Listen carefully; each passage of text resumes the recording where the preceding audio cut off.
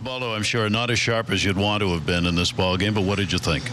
Yeah, I didn't feel as good as I was before, but I see better. I was out there battling with whatever I had because I don't think I had too much on the. I didn't have any feel for the breaking balls. I couldn't throw for a strike.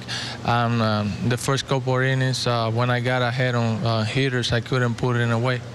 What is it? What is that feel that you don't have? Is it? I mean, it wasn't the weather tonight, was it? No. It's just like you grip the ball and you don't have any feel for it. You don't. It's like it slipped out of your hand. You don't. You can't make it break or make it sink. That's the kind of feel that I had tonight. All right. And you tried, I'm sure, to correct that as you went along, but you get a little fearful about trying to throw that. Yeah, but I was trying to make it work with whatever I had. But this is National League. You're not gonna have a lot of chance. The managers are gonna do whatever it takes to score runs and get a rally going.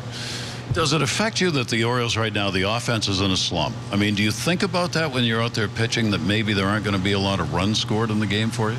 No, not really. We have a really good offense. So anytime they're gonna be breaking, they're gonna be doing the job. So you don't even think about that, especially on a day like this. You just try to get the job done and whatever it takes. All right, Ubaldo, thank you very much. Okay, thank you.